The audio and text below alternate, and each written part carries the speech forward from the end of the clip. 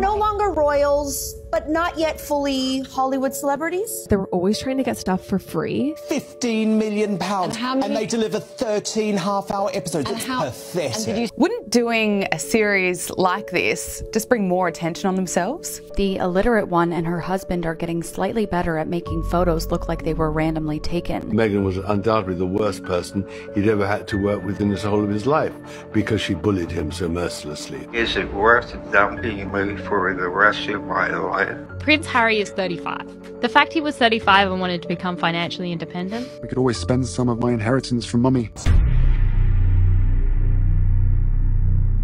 Let's get into it.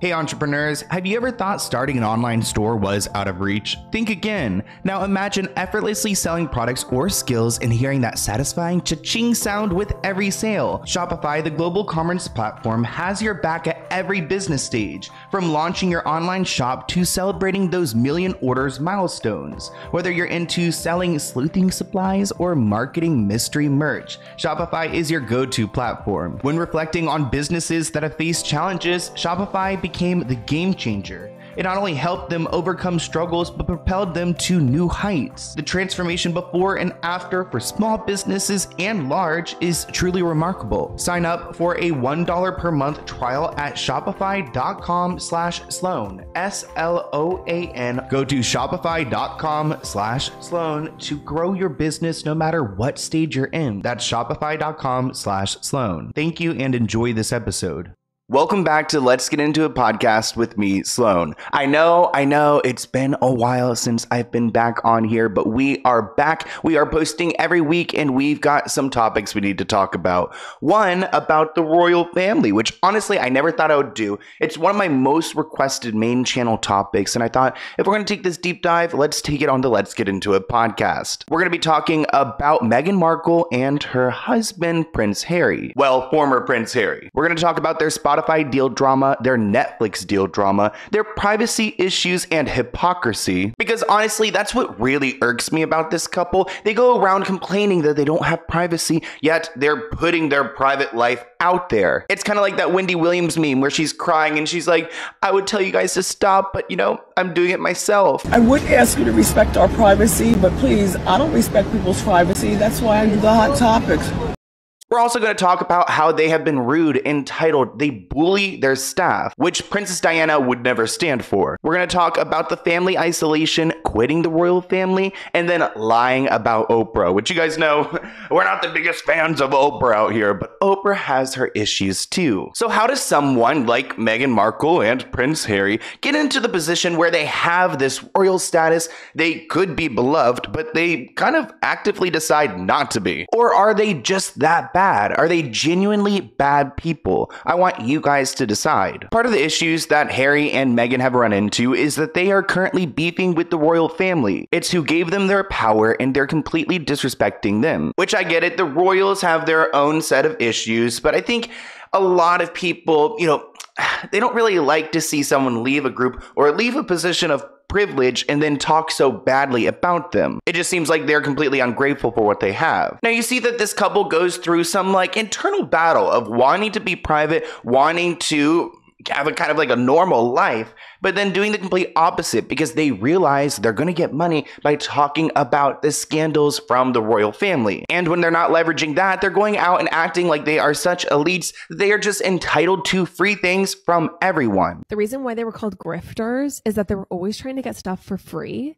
So they would ask to fly on the private jet of one of the executives at Spotify or Netflix to go do some recordings in a beach house or something like that, to do some work and maybe some ideation, brainstorming. Anyway, and apparently they did, and they were at a dinner with some other powerful, very rich people who also had a beach home. And apparently Meghan singled out this really wealthy woman and was kind of ingratiating herself with her. And the next day, Harry texted to ask if they could borrow their beach house. So I guess the woman says yes to be nice. And then Harry responds and asks if they can take their private jet to go to the beach house. Yeah. So these are the kind of people we are working with. And I don't want to shade or disrespect, the UK or their culture. But, Harry has never, if you are a lay person like myself, I've been working since I was like 15 years old. Before that, I did swim coaching. I worked my entire life. So I don't expect anything from anyone. But that type of mentality, there's a reason I'm not surrounded by those people, because I don't have those things to give. But I also would never want to be around that type of person who just takes as much as they can. And it's not like they are working hard.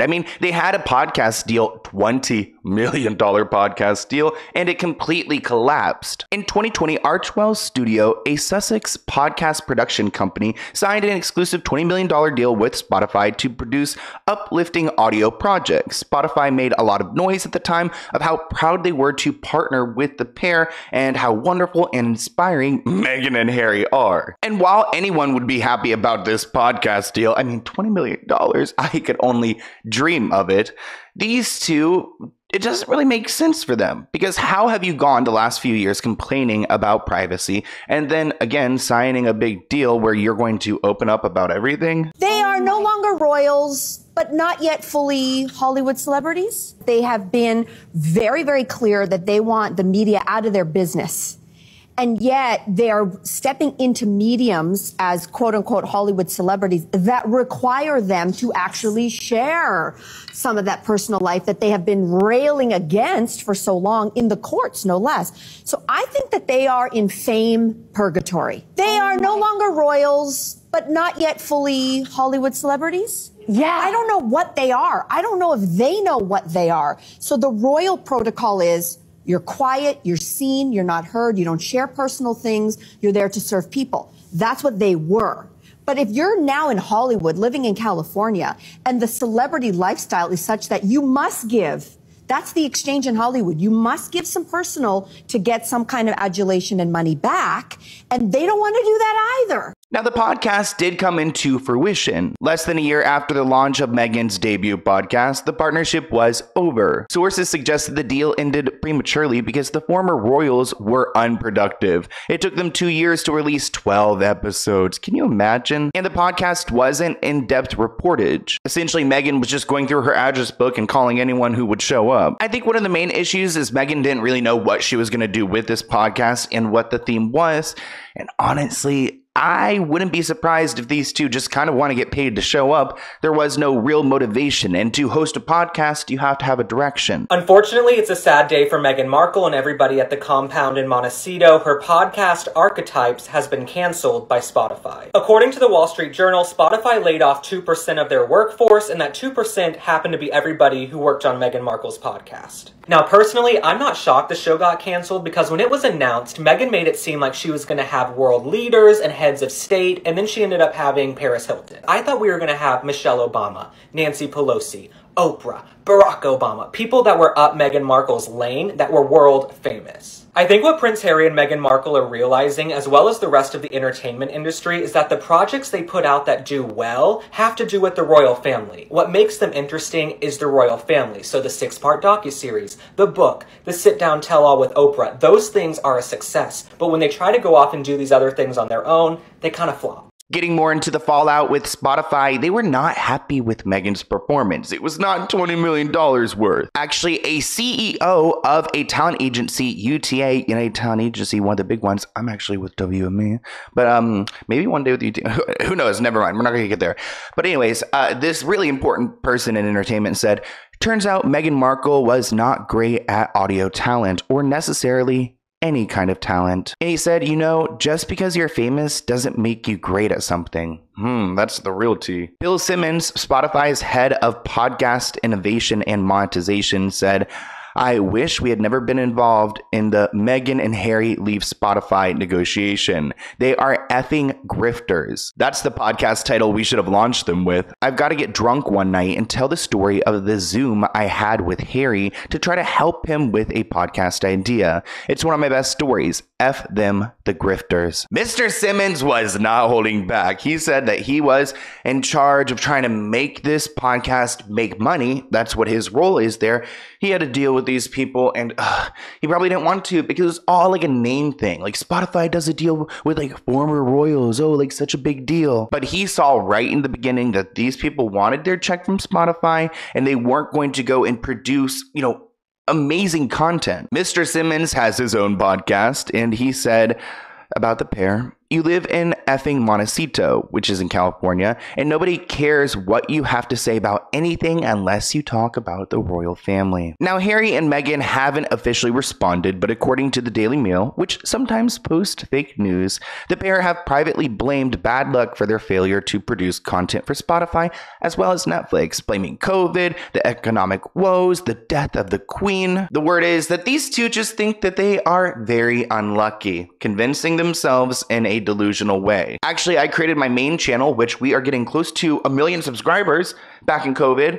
So COVID was the time to make content. COVID was not the problem. I mean, I know how COVID is a problem. Yeah, it was a major problem. It was a pandemic. But as far as like earlier, we heard that clip where like they wanted to, you know, fly out to a beach house to record some audio. Like they could have totally recorded audio wherever they need to be. Like they are former royals, they can call and get a whole studio built up in whatever home they are, but it just like they didn't want to actually do this in the first place. Obviously it must have ended, you know, so badly. You know, I don't know how much they did get paid of the total amount, but you know, they feel ripped off. I mean, Spotify, obviously they were promised the world, and come on, 3 years, they did not deliver. 3 years, £15 million, and they deliver 13 half-hour episodes. It's pathetic. And did you see how many producers were actually on? Yeah, hundreds. Yeah. And now Netflix wants to pull out too. So this is disastrous. Well, we don't know. I mean, we don't know. Well, that's what I've been told, Nina, and you know I haven't paid for sources on this. Netflix wants to follow Spotify out the door and dump the Sussex. Now, we've been spending a lot of time on Spotify, and we keep hearing about Netflix. So let's talk about what happened with Netflix. In their 2022 docuseries, Harry and Meghan, they open up about their relationship and Meghan's experience with the royal family. In the second episode, the pair shared that the royals had a lot of issues with Meghan and her acting career. The couple also revealed in their interview that their engagement was rehearsed, noting that they weren't allowed to tell their story. Their engagement was rehearsed. I mean, well, she is an actress. But really, they took a $100 million deal from Netflix to compromise their privacy and to sell out their families. So really, these people want their cake and they want to eat it too. Like, they want to act like they are victims and victimize themselves for content, which I'm not negating that they have gone through a lot. I mean, I think a lot of celebrities go through tons, but also at the same time, it's hard for people, like I've said this entire episode, to hear their wishes of a quiet life, but then to do a $100 million deal with Netflix. You are making people want to kill me. It's not just a tabloid. It's not just some story. You are making me scared. Right? And like that night, to be up and down in the middle of the night, looking down my hallway, like, are we safe? Are the doors locked? Is security on? Is everything? That's real. We learned a lot about this couple from this docuseries, and they said a lot. So let's pick it apart. So we got 3 episodes from this couple. It started from when they met and throughout their relationship into their marriage and their post-royal life. Unfortunately, we didn't get a lot of hot new tea because they've already been spilling it all. Like, they don't have anything else to share because they've said it all, so they're just kind of like trying to make some things. And actually, there were some like photographers, some paparazzis who feel like they were, you know, framed by this couple in a way. Like, they blamed certain photographers and, you know, people, the paparazzi who would follow them. And the paparazzis actually responded saying, like, none of this really actually happened. Like, I guess at one point they were making a whole story about a photographer and they used the wrong photographer, like a picture of another photographer, to implicate him in this story. Perhaps one of the worst stills that they used was this, which was literally an image of Donald Trump's lawyer leaving his New York apartment, and they used it in their trailer to show that they're again being hounded by the press. Yet again, no evidence. All fake footage. I mean, it's crazy. And then this photo from the Tripping of the Color in 2019 was actually cropped to make it look like they were on the far side, whereas actually, as you can see, the Queen right there is always in the middle. So they've cropped it to look like they were cropped out of the family. I mean, this is just like The lies have already started. The thing hasn't even dropped. So a lot of the evidence wasn't adding up in the docuseries, but of course they have their excuses. Someone from their team said that they use stock images to tell a story. It's not meant to be, an actual truth. It's just to give a visual. And when this trailer came out, people were already clocking some inconsistencies, and they're like, oh, no, don't worry about it. These won't be, projected this way in the docuseries. It's just a quick, scandalous trailer trying to drum up some attention for something that won't have a lot of new information. Another photographer spoke out and said that he noticed an image used in the trailer, and it was conveniently cropped to make it seem like Harry is fighting the paparazzi because him and Meghan are going through so much, and his relationship with Meghan is so scandalous. He's leaving the royals, he's fighting for his life in this photo. But this photo was taken with his ex-girlfriend long ago, and this photographer said that was not the case. Why are you guys using these old images to make it seem like he's currently going against something that he's not? The Netflix documentary hasn't even aired yet, and the lies are coming in thick and fast. I mean, even BBC is over it. Okay, first of all, this image used in the trailer to make Harry look like a victim yet again is actually a photo of him taken with his ex Chelsea Davy at Heathrow. I mean, come on. Then this sinister photo that looks like they're being targeted by a predator photographer. It's actually by a chosen photographer that was meant to capture their trip to South Africa. Like, this was an authorized photo, but that's not even bad compared to this. They showed this footage in the trailer to show that they were being hounded and chased by paparazzi. It's actually real footage from a trial that Katie Price attended in court. Literally nothing to do with them, but they still used it in the Netflix trailer. Again, this key image that they used in the trailer, the black and white one for dramatic effect, is actually from a premiere in 2011 for a Harry Potter film. This was like 5 years before they even met. I mean, for a couple who has been accredited for not being able to create content, it's pretty sad to see that their love story is told with B-roll and photos that are so irrelevant. Like, do they really think that nobody would notice? And honestly, that's a big fault on Netflix right there for allowing that to happen, because I know for goddamn sure that Harry and Meghan aren't editing anything.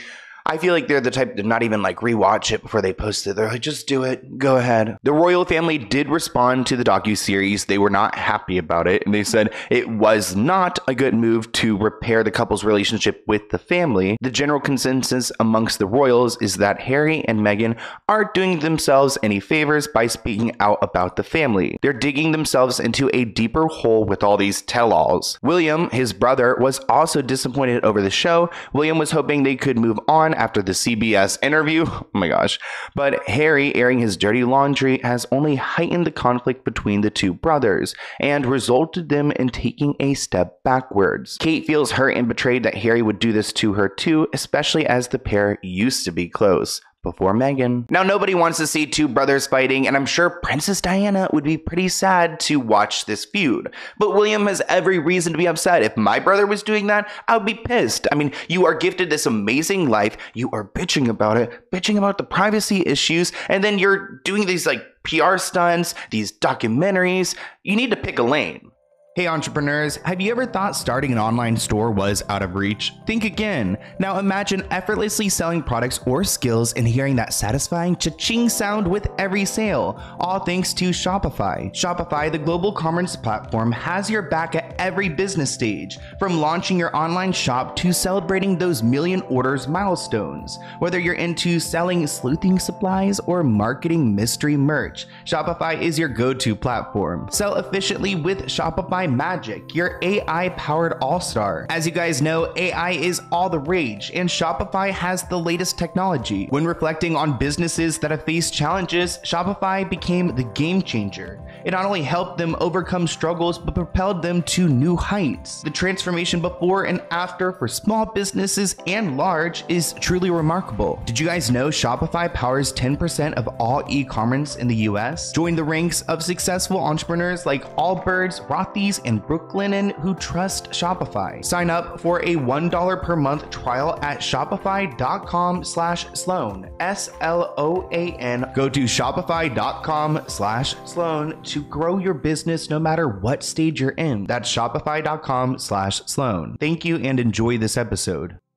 Now let's get into this hypocrisy, because in November 2016, when Harry and Meghan started dating, Harry actually published a letter asking for privacy and for people and the media to back off, saying that he was concerned about her safety and their relationship was nobody's business. This was released through the palace, so it was official word, and it was from Prince Harry, which honestly, this is a great move for the beginning of the relationship. You know, Meghan's not doing well. I think this is great if they actually want the privacy. Harry was not having any of the hate directed towards Meghan, saying that there's a lot of sexism, some racism, a lot of social media trolls, and the magazines are popping off, which is pretty typical for any, like, you know, female figure in the royal family. They are constantly scrutinized. I mean, there's really no pleasing anyone. When Meghan and Harry were dating, she was filming for the show Suits. And actually, there were headlines that Meghan was asking for time off from filming because she was struggling with this new relationship and all the attention. Now, it's pretty damning that they were able to get an official letter from the royals asking for this privacy. She even stepped away from filming, so they were going into total isolation, which is so different than how they behaved a few years later. I mean, maybe they got comfortable with the press and they found a way to take advantage of it, but I just know that people can tell that they are not acting genuine. They spoke about the difficulty of the media and being bombarded by paparazzi time and time again.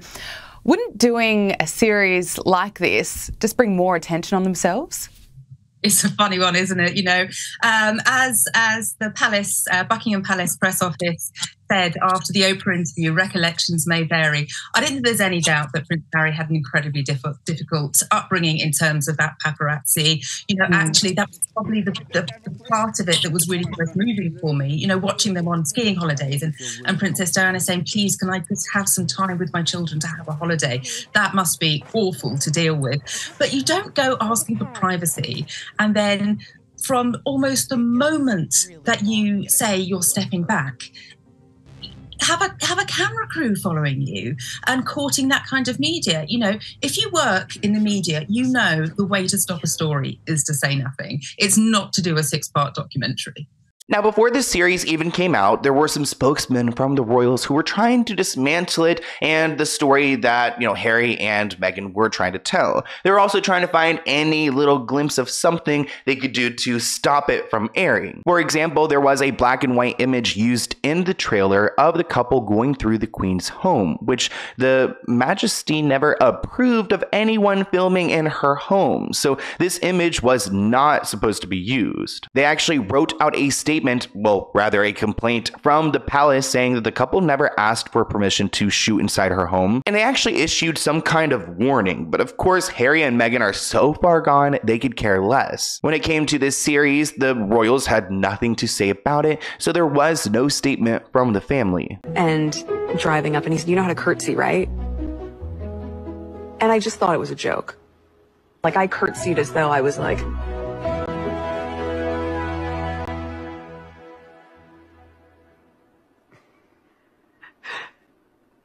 pleasure to meet you, Your Majesty.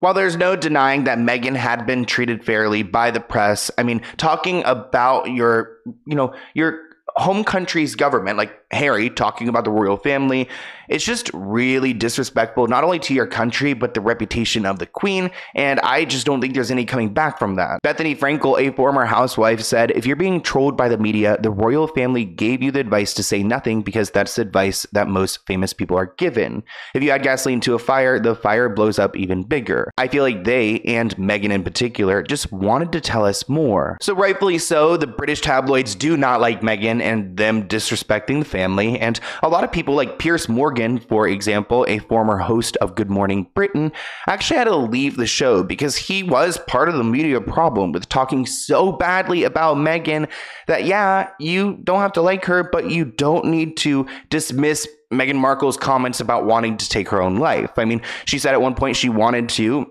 end things because everything was so bad, and that's something that Piers Morgan said that he does not believe, which, keep in mind, how would Piers Morgan know anything about that? As I said earlier, Prince William was not happy about the series, especially how Harry tried to make him sound like he was a villain. Harry claimed that William had screamed at him. Quote, "It was terrifying to have my brother scream and shout at me, and my father say things that simply weren't true, and my grandmother sit there quietly and take it all in." Meghan then delves further into details of her alienation, noting that she was perceived by the palace to be a threat, as opposed to an ally who could help modernize the monarchy.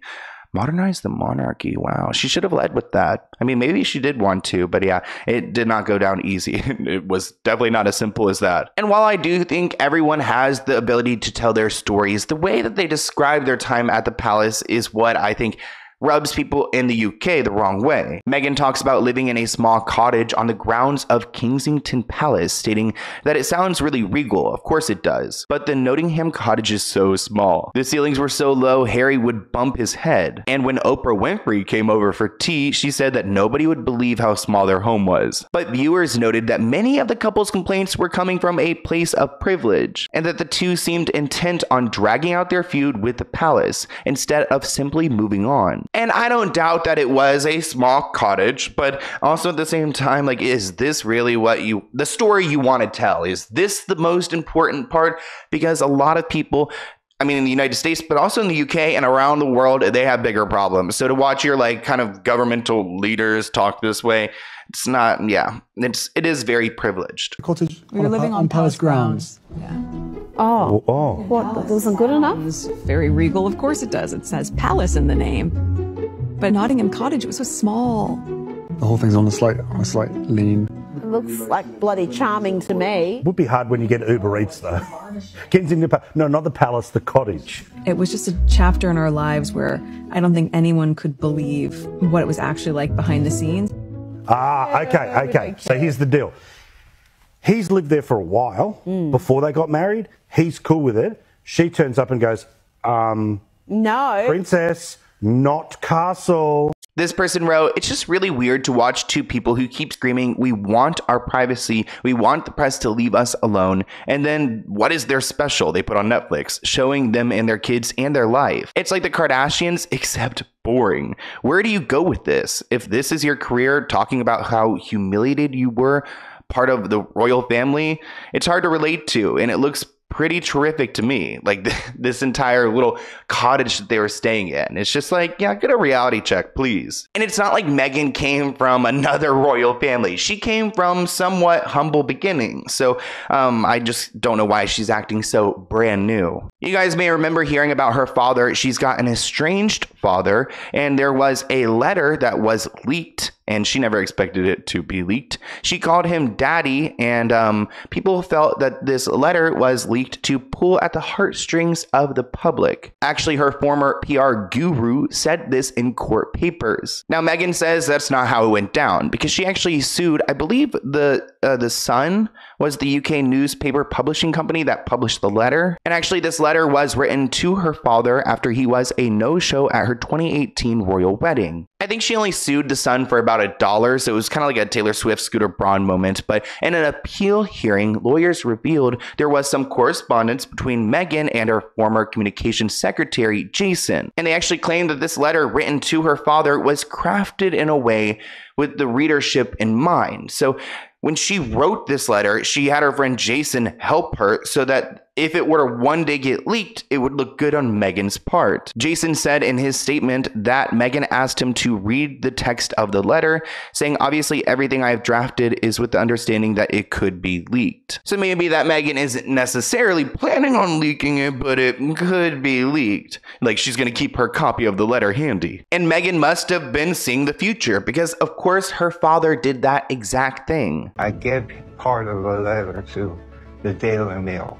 The Mail on Sunday had printed the private letter Meg had written to her father. This is the letter that the Queen approved. The letter that Granny and Pa urged her to write. It was a horrible letter, very insulting and cruel. Why did you give it to the Daily Mail, part of it?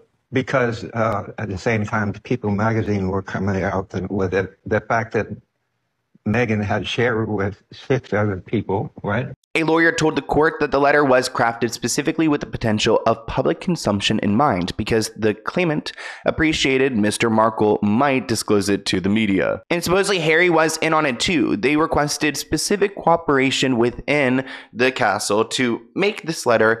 I guess her dad is messy, her mom is messy. Meghan comes from like a dysfunctional family, which I totally get, like most people do. So it is actually really like almost a little bit conniving that she knew writing this letter that it would eventually go to the press. Like she just knows her father that well that she's able to like think 10 steps ahead and how she's going to make herself look better. Things in a letter are so hateful and so cruel that I wouldn't put it out. And that's more protecting her than myself. There was nothing in that letter to be ashamed about. A daughter pleading with her father to behave decently. It was a mean letter, was it? Yeah, but also a lot of money for the letter. I'll burn it before I sell it. It is sad to see this father-daughter relationship play out in the media because clearly there are a lot of problems here, and Meghan doesn't really seem to have a solid family unit, which that can do some really terrible things to you if you don't have anyone supporting you. Ultimately, the judge ruled in Meghan's favor, saying that publicizing this letter was just awful, it was unlawful, and it was excessive. And even though some of the news publications lost in that battle, they weren't succumbing to Meghan and joining her side. This was not like a mutual agreement to be friendly going forward. Let's create an entire tab on our homepage with her name and just run constant stuff on this litigation and twist and turn things to create an implant with members of the public. They're saying this was all part of my strategy and tactic to have a better reputation. Then the defense says, we'd like disclosure from you. We need to access your email and your phone for this case based on these terms. Sorry, what? What does that have to do with this lawsuit? My darling wife has just been sent the skeleton argument of the ridiculousness of the mail case. Archie wasn't even born when you guys published the letter that I wrote to my dad. They are making a fortune. The press, they will never settle. They will always push because they will use a privacy litigation to further invade your privacy like they did with my wife. Now, this court case should have been a shift for Meghan. People should have seen her more as a victim and felt bad that they were posting the fake news and that she's got this complicated relationship at home. But really, people were focused on the fact that she had all these other people involved in writing this letter. Meghan ended up apologizing for misleading the courts over her recollection of the information given by her aides of the writer of this letter. She said, "I have at all times wanted to protect the privacy of those friends, while the defendant was, it seemed to me, doing everything it could to make this litigation as intrusive as possible." Now, going into 2020, after all of this beef, they decided that they're going to leave the royal family, but it did not go over without a fight. They claimed they were stepping down as senior royals, citing privacy concerns. Meghan then staged a paparazzi shoot. She's staring at the camera and smiling while almost dropping their baby. Now, I wouldn't say this is almost dropping, but she did end up suing over these photos being taken and published. And now, because they have all the paparazzi on their backs, even though, it didn't seem like she was really in danger from the paparazzi there, Harry wanted to have a lot more security. He felt like as a royal, the royal family should be taking care of them extra because they are so high profile now. While in the States, he actually requested that the UK starts to fund his personal security across the world. While his role within the institution has changed, his profile as a member of the royal family has not. So he wants to drop the title as a prince, but then still be treated as such. He's claiming that he can't even go to the UK now because he does not have the proper security, and he wants his children to learn about his country. So at this point, there's a lot of blast of information from these two. We've got Meghan with the paparazzi smiling, but then suing them over it. We've got Harry over here saying, I don't want to be a royal, but I want the royal treatment. At the same time, there are tons of blind items coming out about these two. The illiterate one and her husband are getting slightly better at making photos look like they were randomly taken. They still need a lot of improvement. Let me know the next time you can get within 10 feet of them from behind with no security in sight. By the way, the family in front of them in the Halloween photo asked for a photo and the couple said no.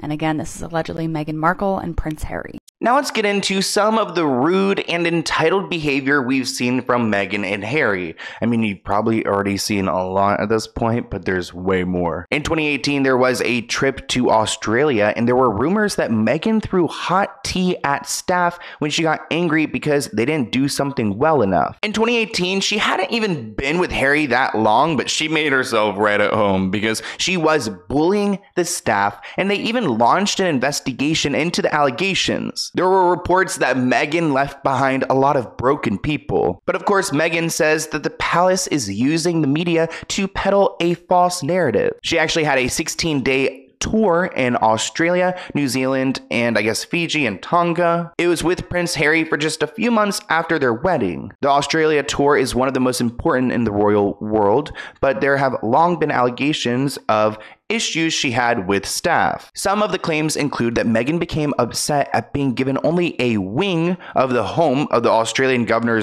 General's official Sydney residence. So this big guy's mansion, she's given a wing of it, but she wants the entire house. And then of course, on one occasion, she reportedly lost her temper and threw a hot drink on them. Like what?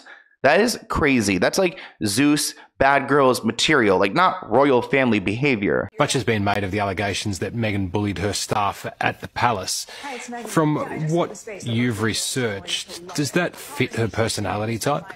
Well, absolutely, because her conduct towards the crew, an 80-man crew in Canada when they were filming an advertisement for Reitman's, a chain store in Canada, was an example of aggressive behavior towards the whole crew. And I discovered a pattern which fitted into the behavior which the palace staff accused her of also bullying. This report claims that the trip highlighted the gulf between the reality of royal duties and the expectations that Meghan had. She said palace life is different than what people imagine it to be. Like, boo-hoo, Meghan, it's so much harder to be like a princess than not. When Meghan discovered that there were hundreds of people waiting outside the house to welcome the newlyweds, Meghan reportedly said to the team, "What are they all doing here? It's silly." The source told the Times that Meghan was informed they're here because they admire and support a monarch and an institution that you're representing. They added that Meghan just didn't get it. A reporter for the Daily Mail claimed that she was on the scene and she witnessed Meghan turn and hiss at a member of her entourage, clearly upset and full of rage about something, and demanded to leave. She said, "I saw that same female, highly distressed member of the staff sitting in an official car with tears running down her face. Our eyes met and she lowered hers, humiliation etched on her features." So, oh, poor girl, like just yelled at by Meghan, and it doesn't sound like you can please her. Of an agent who was trying to help her, who just said that Meghan was undoubtedly the worst person he'd ever had to work with in the whole of his life because she bullied him so mercilessly. So there is this aspect to her. She smiles and she's charming and does have the appearance of being benign philanthropist, but in reality, she is tough and tough in her own interests. What I don't admire is the treatment of people on the way, which was vicious. And that is all part of narcissism. She's a very selfish, self-promoting person who really takes no hostages and is quite determined that what Meghan wants, Meghan gets. One of Meghan's personal aides, Melissa, actually retired 1 month after the tour. So it sounds like the trip to Australia from hell. And I guess there's a Sussex Survivors Club who were the people driven out of the palace by Meghan. Like, she was so terrible that a lot of people quit. There was a lot of turnover, and they had a survivors group. A woman named Samantha, who was an assistant private secretary to the Queen and was on Harry and Meghan's itinerary, also left her post in 2019. With these people leaving their jobs, that's a real thing. At the end of the day, the palace is a business. So if there is a lot of turnover, there's going to be an investigation into it, and they're going to figure out the truth. Those bullying charges against Meghan Markle aren't going anywhere. Valentine Lowe, author of Courtiers, Intrigue, Ambition, and the Power Players Behind the House of Windsor, tell Page 6 exclusively that the palace aides who quit, claiming they were bullied by the Suits alum, are sticking to their guns. Quote, "The people I spoke to are absolutely still sticking to their story, claiming that Meghan bullied them," he says. Continuing quote, "I can't speak to the truth of that, of course, because I wasn't in the room and I haven't heard Meghan's side," he continues, continuing quote, "but my sources still very much stick to their story." Days before Markle and Prince Harry's explosive 2021 sit-down with Oprah Winfrey, the Times of London alleged that the Duchess of Sussex occasionally reduced staff members to tears while they lived at Kensington Palace. 2 senior members of the palace staff were allegedly bullied into leaving their jobs, the UK newspaper reported. Quote, I am very concerned that the Duchess was able to bully 2 PAs out of household in the past year. The treatment of X was totally unacceptable. Continuing, quote, the Duchess seems intent on always having someone in her sights, Knopf reported, continuing, she is bullying Y and seeking to undermine her confidence. We have had report after report from people who witness unacceptable behavior towards Y. Now, you guys know the media loves to talk about the royals, so as soon as they heard about this Survivors Club, everyone was all over it. And anyone who had any knowledge of Meghan acting this type of way went to the press and just solidified it, which I think is a big part of the reason why nowadays just people don't like her. There's like so many events, and like this was a damning part. How are you gonna have all these people work for you for free, like you're not paying them, and you treat them this way? And is it true that a number of the courtiers who work with her call themselves the Sussex Survivors Club? Absolutely, yeah. And what did they survive? I mean, it was a very difficult experience for some of them. I think, as I revealed a couple of years last year, there was allegations that Meghan bullied staff. I mean, people talked to me of people being completely destroyed. Completely destroyed. Imagine having a job that completely destroys you.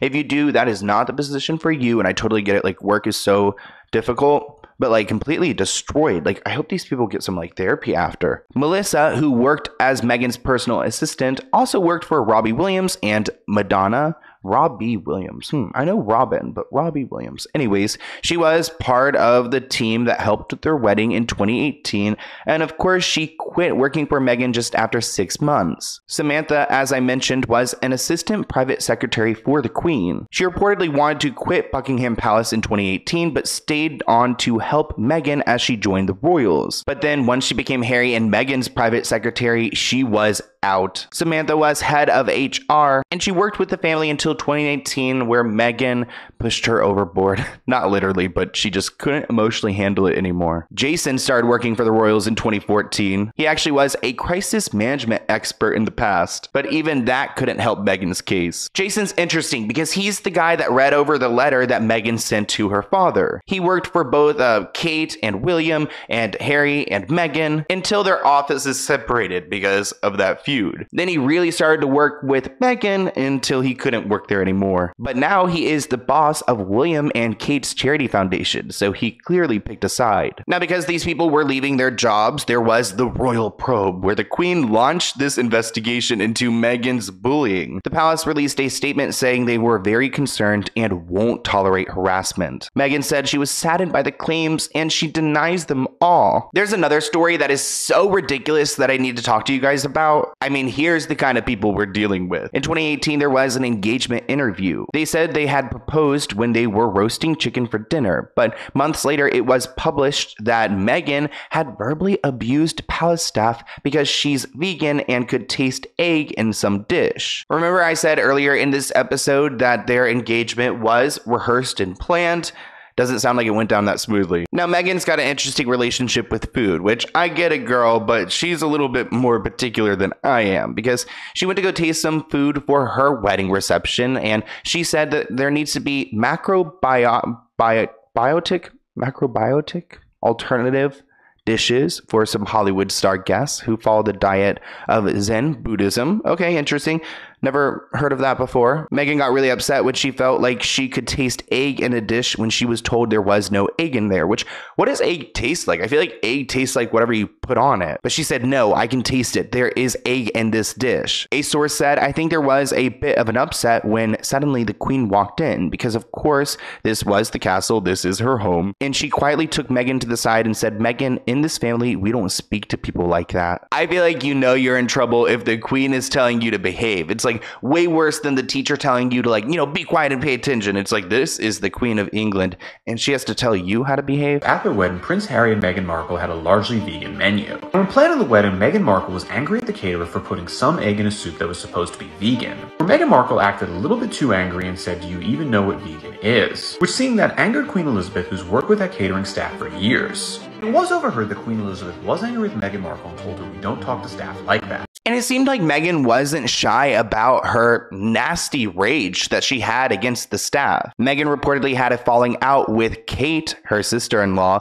over the way that Meghan spoke to her staff. They had Christmas together in 2017, and Kate was shocked at how Meghan talked to people. These two did an entire interview with Oprah to talk a little bit about these allegations and how Meghan says that she is innocent, despite with like 3 people resigning and them all blaming her. Plus, this trip to Australia involved so many others that news reporters, they even gave their statements because you could tell she was not being kind. Which is all really insane to me, because how are you bitter and upset when you are dating and then marrying a prince? You've now got a huge career where you are getting a ton of money. I just don't know why she would not appreciate the moment. I feel like Princess Diana really appreciated every opportunity she had, and she didn't follow all the rules, but she when she broke them, she was not malicious or being nasty mean. She didn't need a bullying investigation. Then another issue happened after Harry and Meghan were married, where Meghan Markle didn't like their trip to Australia. And then Meghan Markle told her coordinator she wanted to reduce her appearances, saying it was too much work and she should be getting paid for doing this. Which, to be clear, Meghan Markle was collecting money from this because Prince Harry at the time was receiving funds from the Crown Estate, which is a public-private partnership where the royal family makes money. And one of the final straws was when Meghan Markle yelled at one of her coordinators, saying if she had the power to fire her, she would.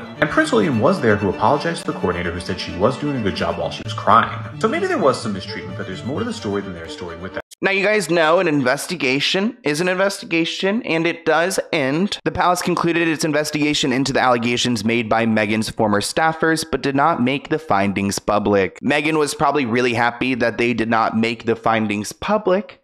I feel like it's interesting because...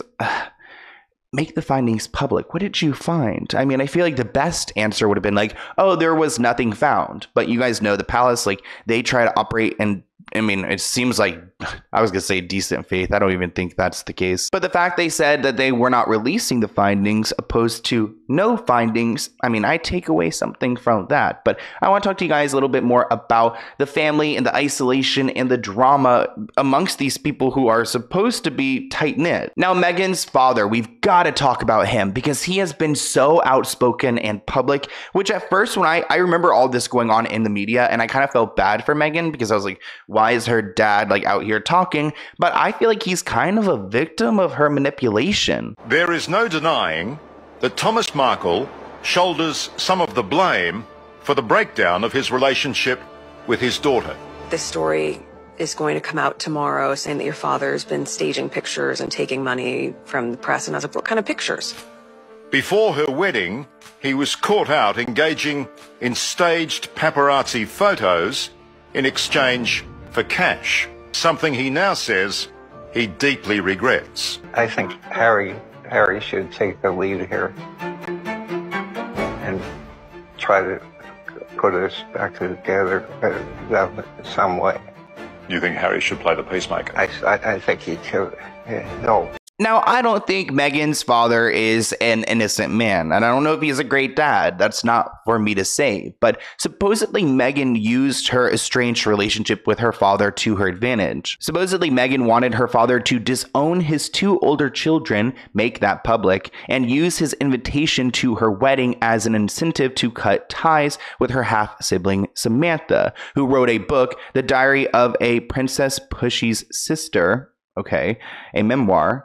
And that was one of the shocking revelations that Samantha gave us. Samantha actually has been as outspoken as Meghan's father, which I think is just such a disaster. That's where I feel bad for Meghan. Imagine getting into this position and then having your sister write a book and your father do all this press, and it's just kind of embarrassing. Her sister Samantha also revealed that it was sad that their father never received a physical invitation to their wedding, which Oprah was there, Alma Clooney was there, all these people that Meghan has only known for a couple of months. Samantha reveals in her book that her father called her a few weeks before the ceremony, and she asked him, "What's your plan for the wedding?" And she got a response of a few moments of silence. She asked him again, "Hey dad, did you get invited to this wedding? What's going on?" That's whenever he got this off his chest that Meghan had asked him to go and disown the entire family, that he doesn't need Samantha and Tom, trying to turn her father against her other sister, to which he replied, "You're asking me to disown my kids. I can't do that. I love you all equally." Upon hearing his response, a dismissive Meghan said,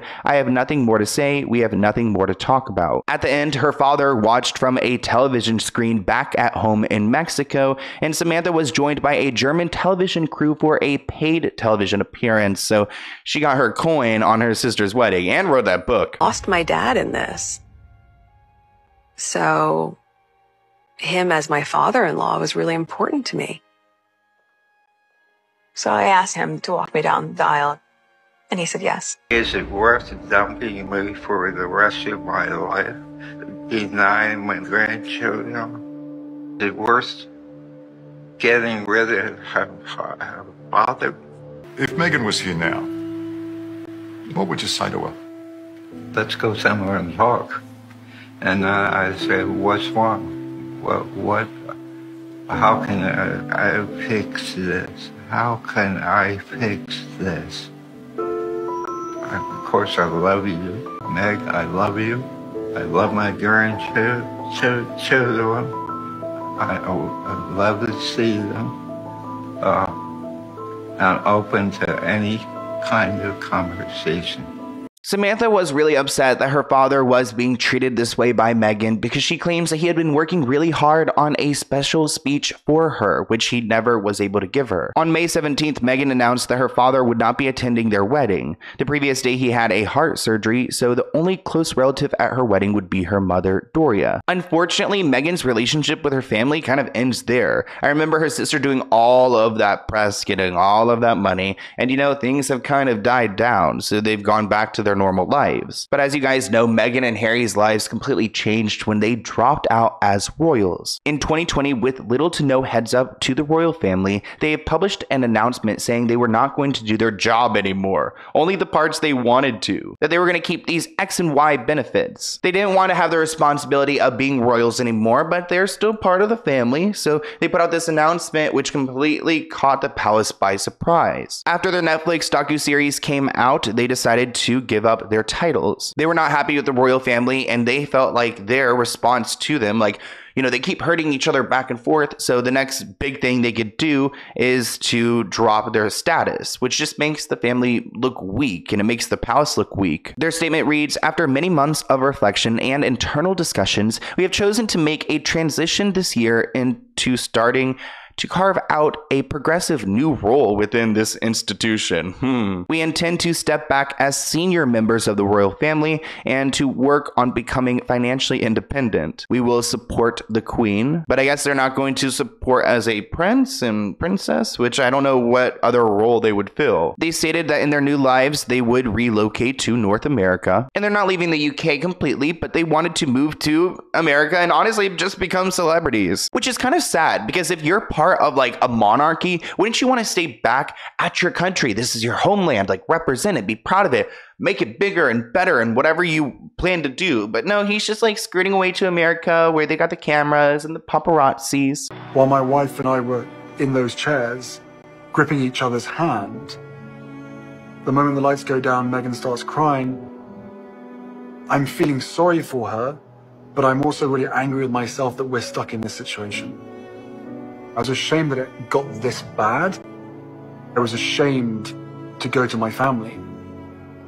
Because to be honest with you, like a lot of other people my age can probably relate to, I know that I'm not going to get from my family what I need. Of course, after this announcement came, they put out a statement that they can't wait to share more about this announcement. Great, another thing to do a press tour on. The announcement, however, threw some of the relevant parties, including Harry and Queen Elizabeth, for a loop. 1 year after dropping the major bombshell, Harry asserted that he didn't blindside the monarch. He said, "I have too much respect for her." Harry explained that he and Meghan felt a lack of support from the palace, and they were trying to tell them that they wanted a way out. They also felt like the British press just continually tried to ruin their marriage, so they wanted the I guess, the royals to do something, but then there's also like free press. Now, of course, the palace responds because they actually love to respond. They're kind of messy, but they put out a statement saying discussions with the Duke and the Duchess of Sussex are at an early stage. We understand their desire to take a different approach, but these are complicated issues that we will have to work through. Sounds like they're going to try to do some convincing on their part. But after this announcement went public, a lot of people had feelings. I mean, her father, her estranged father, expressed dismay about the news and said,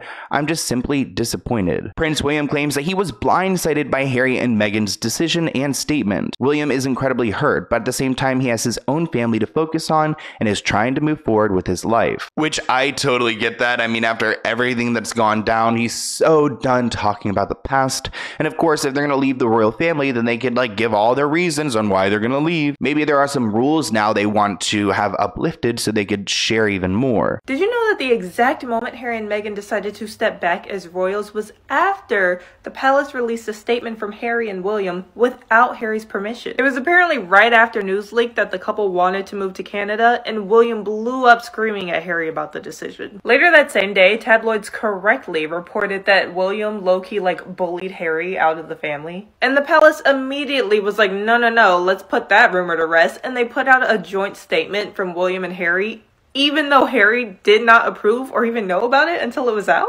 So like, fake statements aside, this was even more insulting because Harry said him and Meghan were constantly asking for help from the institution, but they were like very hesitant and very slow to do anything. Even though William was hurt and Samantha Markle, Meghan's sister, is out here throwing shade, saying that Meghan is not respecting the institution, eventually they came to an agreement and they decided that Harry and Meghan will lose their Royal Highness titles. Harry, Meghan, and Archie will always be much loved members of the family. I recognize the challenges they have experienced as a result of intense scrutiny over the last 2 years and support their wish for a more independent life. His brother, Prince William, did not appreciate the uproar, and I'm sure he had to deal with a lot of the backlash because he's at the palace dealing with, the Queen and these people and hearing them out and watching the drama unfold while, Harry and Meghan are out here on the red carpet. But despite the palace trying to put everything back together, they still are a little bit shady, and I do think that Harry and Meghan have a little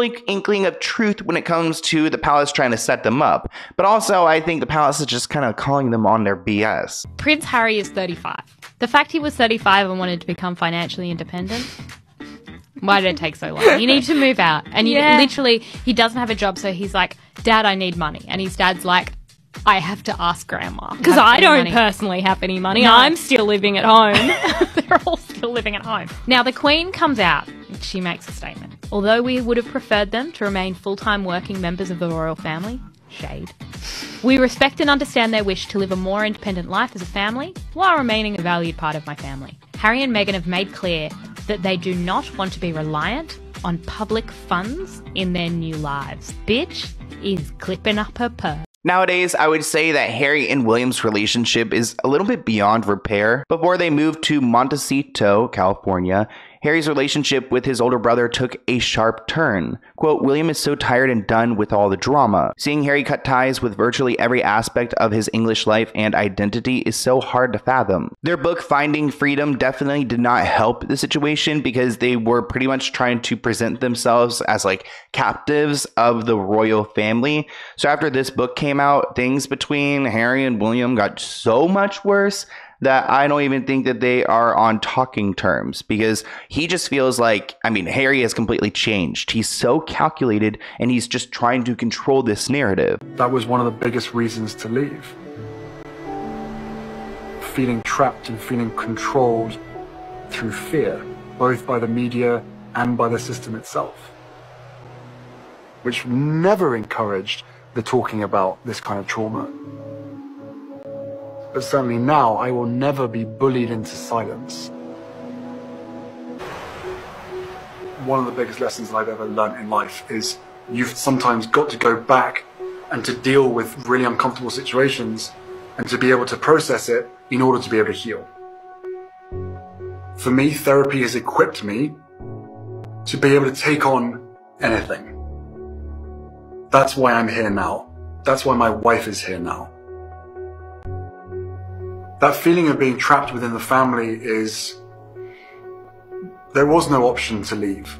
Now remember, when they left the royal family, they wanted to have an alternative title, but that fell apart. In February 2021, we learned that Harry and Meghan would not be returning as working members of the royal family. They have stepped away, they have moved to California, they have completely left everything behind, so the palace just kind of wants them off their roster. I mean, you don't want to be here, then you don't get any of the benefits anymore. Now, a lot of their claims come from financial independence. They want to make their own money, and they don't want to be tied down to these responsibilities, which I get. If you're not passionate about the royal family, then, you know, don't be a part of them. But also, this man has never dealt with money in his life, and you could tell in their series and in his book that they do not know what they're doing. We'd need to find somewhere new, and soon, and that would mean paying for our own security.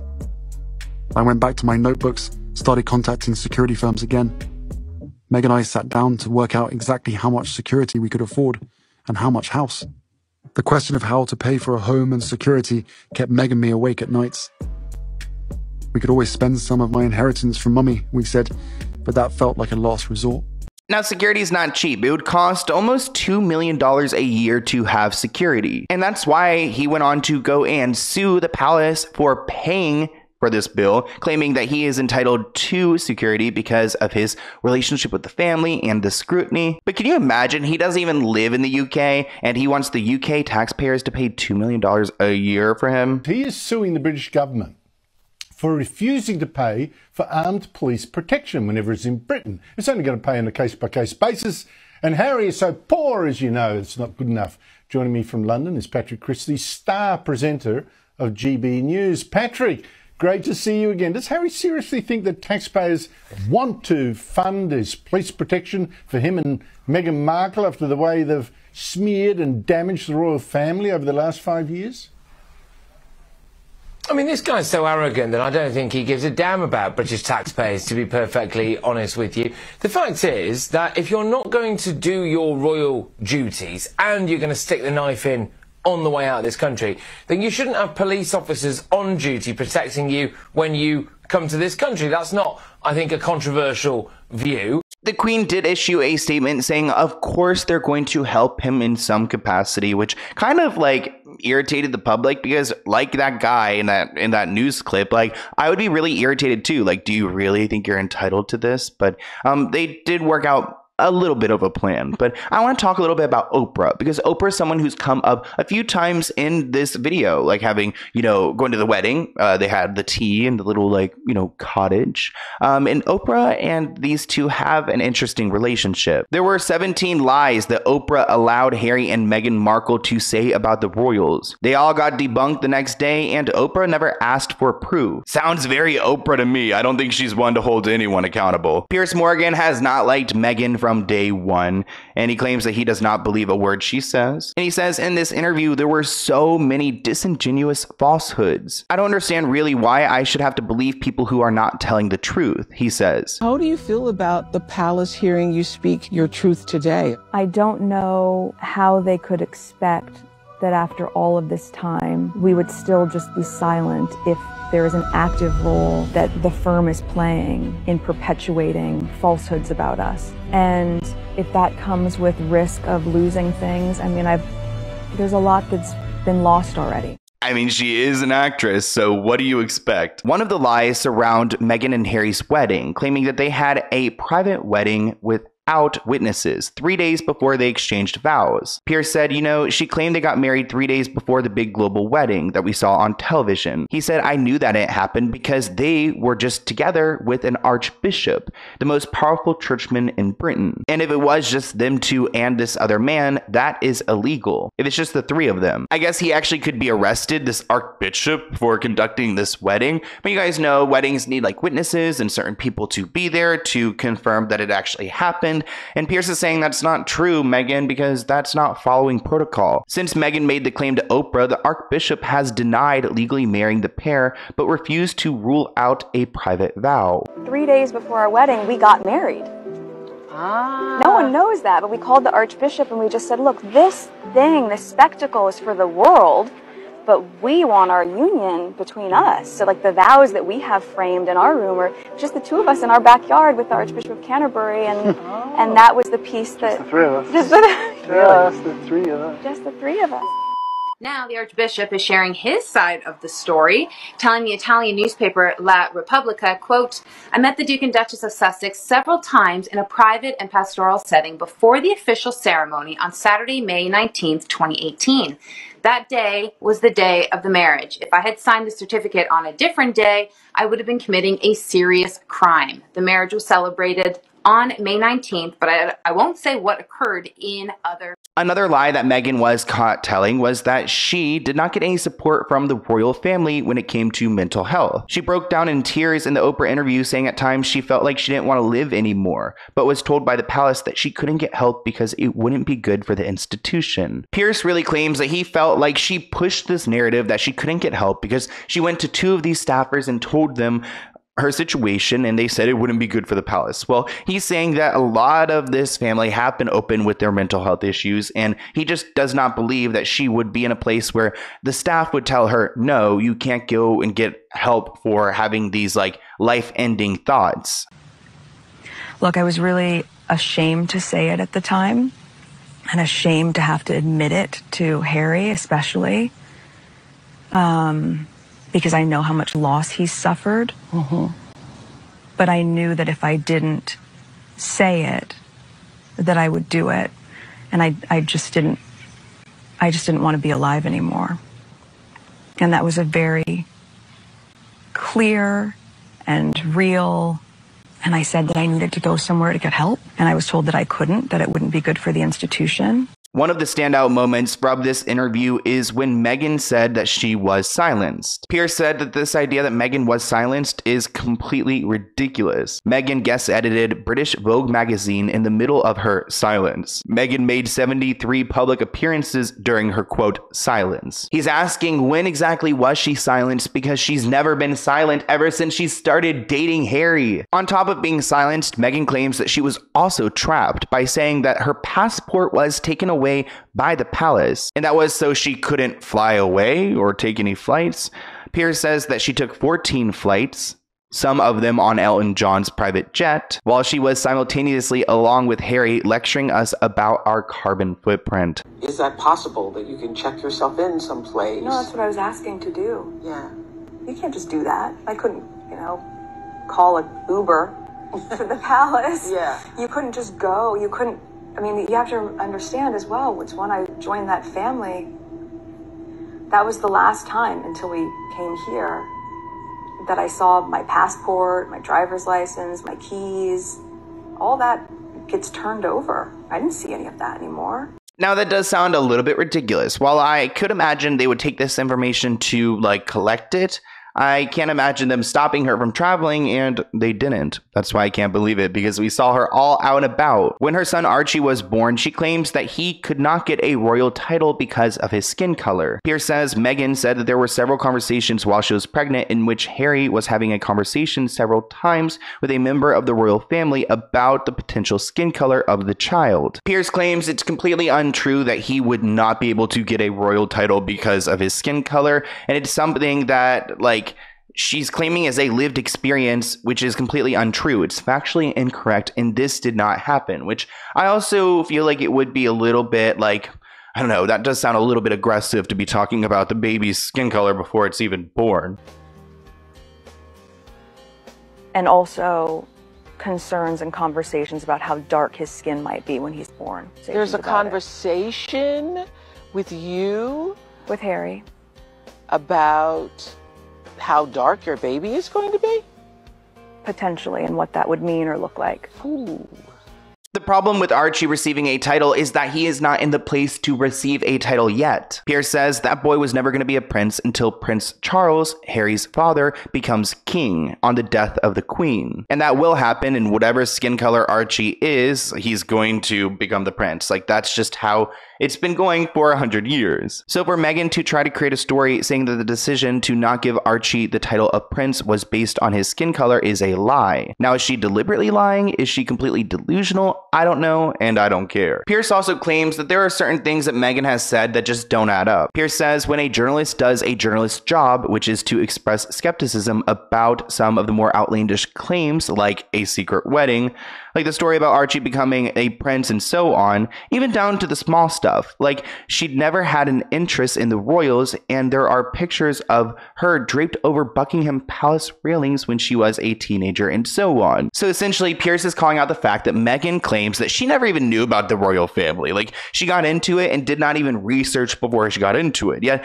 there are pictures of her, I guess, you know, from the past where she was at the palace and she very much knew who the royals were. I mean, I don't know if you can go and say like, oh, she planned this entire like wedding and to marry him someday, but you're not ignorant to who this family was, and now that you're a part of it, don't act brand new. I've never looked up my husband online. I just didn't feel a need to, because everything that I needed to know he was sharing with me, right? There's so much information that you can find of how she loved Diana and the Queen, and how she was friends with people that had certain links to the royals, how she was friends of friends with Eugenie and even Harry. There's links to his Eton friends. So yeah, I mean, not the smartest trick in the book, is it, to have all of these blog posts? But I think that the TIG is coming back, so maybe there'll be more. It's interesting she's a fan of Princess Diana because she had the opportunity to like kind of become that and actively chose not to. In April 2021, Harry returned to the UK for the first time after Prince Philip had passed away. He was at the funeral and photographed talking and walking with William and Kate. A body language expert said that William did his best to open his body language towards his brother. You have to look at the fact that he turned it toward him. And so in that opening, that's saying, come on in, let's talk, let's chat. He didn't walk side by side, but he actually turned towards his brother. Which you guys know, the experts love to break down every second of the royals, but maybe a death would be something to bring this family back together. Though a month after they had this funeral, there was a statement saying that the Queen was unimpressed with Harry's latest interview and found it hurtful because he decided to go and do some interviews after his trip and he talked some crap. Charles feels tortured by Harry and his constant digs. He wishes he would just let it drop. The general consensus within the royal family is to ignore Harry's behavior. One insider noted that with the way that things are going, Charles may never forgive Harry, which hasn't gone down well with Elizabeth. But the Queen is proud of William for taking this approach, unlike Charles, and trying to be friendly to Harry. And even though these people might be more boring than the Kardashians, they definitely have their drama. And I felt like this was an episode I've been wanting to do for a very long time. So now that we have finished it, I don't know. Actually, I have this on my desk. This is from a strip club in Florida that invited me out there to like honor me with Free Britney something, and they gave me this crown and I keep it on my desk, even though like this is the wrong country. This is not the UK. I'm like looking at the camera, it's like always, yeah, two, yeah, I don't know, I think my hair is two. Okay, all right, well, I hope you guys enjoyed this podcast episode. Email me what you guys want me to take a deep dive into next, and we're going to keep it going this year on the podcast. So lots to dive into, and if there's anyone who I should interview, let me know. I'm just like kind of, yeah. Wow, okay. I hope you guys enjoyed this podcast episode, and I'll see you in a new one soon. Bye, guys.